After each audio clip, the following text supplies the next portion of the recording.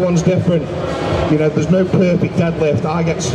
I'm a world record deadlift holder, and I get scrutinised by powerlifters no end that I've got a bad technique and I've got a rounded back.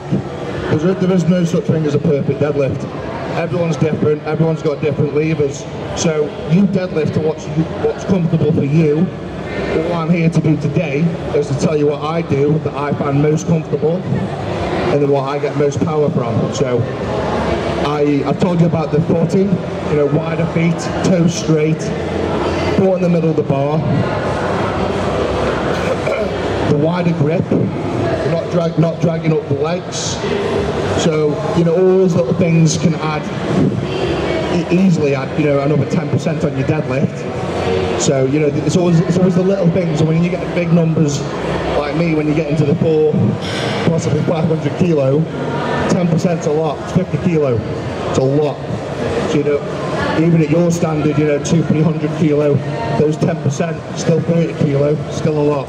So make sure you do all these little things to sort of minimise the resistance, get the most power in the floor.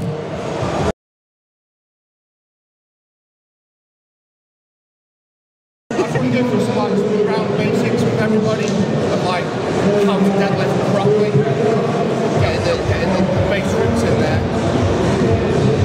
So I want to go over some very basic sort of instructions. The first one is stance. Second one is grip. There's body composition, how to have the hips and back.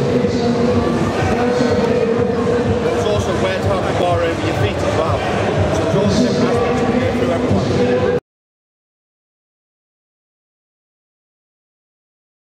So that's my advice for you. Is widen the shoulder width, toes straight.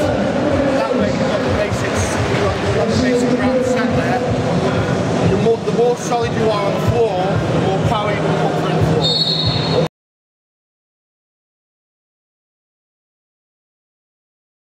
Yeah, so as I was saying, if you've got a very narrow grip on the bar, it's very hard for you to sort of get your shoulders back. But if you get the grip on the bar a lot wider, your shoulders sort of slip back naturally anyway. I even go to the extent of putting Vaseline in my armpits. Just so when I stand up, it just slips back naturally. You don't have to shrug it back. You don't have to get anything. Again, it's all about creating less resistance. It's like when I'm saying a wider grip, so you don't drag on your shorts. You know, the less resistance, the better your pull's going to be.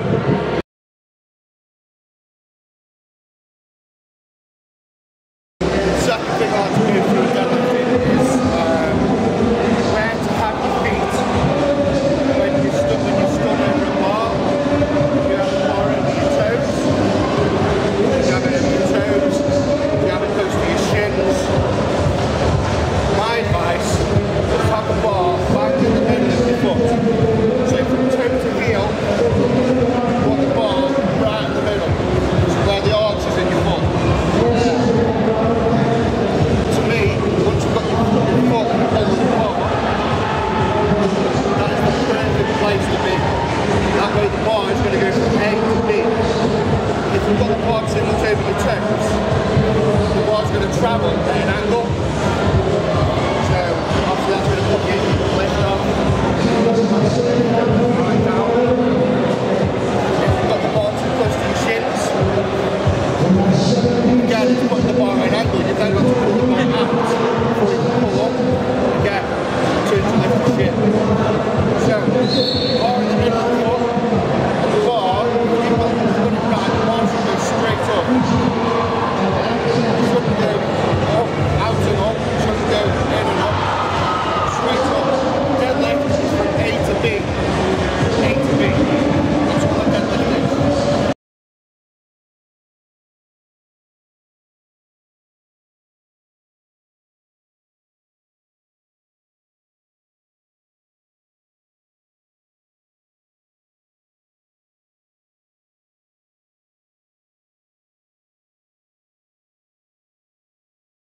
I always find that taller people tend to be built perfectly for deadlifts.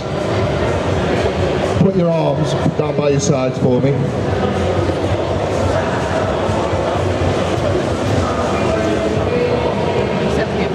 Now, Now, I'm not looking, but hopefully, his fingers come down lower than mine, or do they? Yeah. Yeah? And he's 3-4 inches taller than me? Yeah? So that proves my point that taller people are built amazingly for deadlifts. You might not think so, but the travel from the floor to the waist is probably exactly the same because it's got longer levers. And longer levers means you can scrutinise your own body weight a bit better. So, you know, the old myth, shorter guys are better deadlifters. No, it's harder for them. So the taller you are, the better. Good point.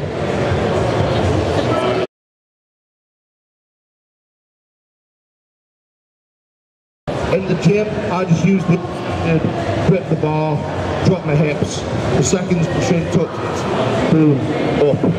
In a competition, totally different ball game. What I do is sit down in a squat position, so I'm very like this. But as long as I keep the bar against my shin, I know that when I drop forward, the second my heel hits the floor, I know because it's against my shin, in the middle of my foot, and I can just leg press it up. And always remember that a deadlift is a leg press. It's not a deadlift. You think about it, you grip the bar, close your eyes, and think of a leg press, and you will instantly put all the weight into your heel. I do a lot of leg pressing every week. Every week get up to say, you know, up to a ton, 10-15 reps. And I don't do it for squatting purposes, I do it for deadlift purposes. It really does transfer over very well. As I say, a deadlift is from the floor to the knee. That's the leg press part of the deadlift. From the knee to the finishing point, that's all upper back. So I do a lot of assistance work, I do a lot of rows, a lot of lat pull downs. And again, that's just for all the assistance. Because if you didn't have a strong upper back, there's no way on the planet you'd be able to finish that pull. You know, but if you're a good leg presser, you get it to your knees and then get stuck. So it's very important to train the upper back to assist the deadlift.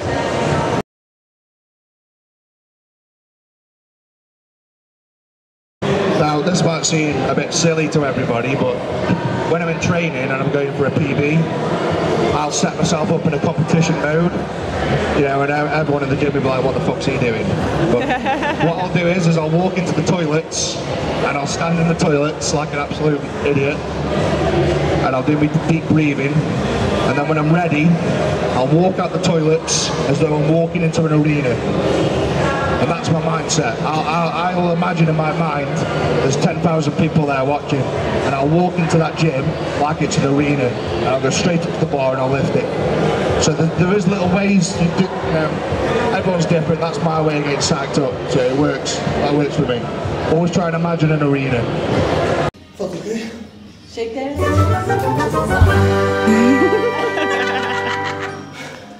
Watch the Strong Girls on YouTube.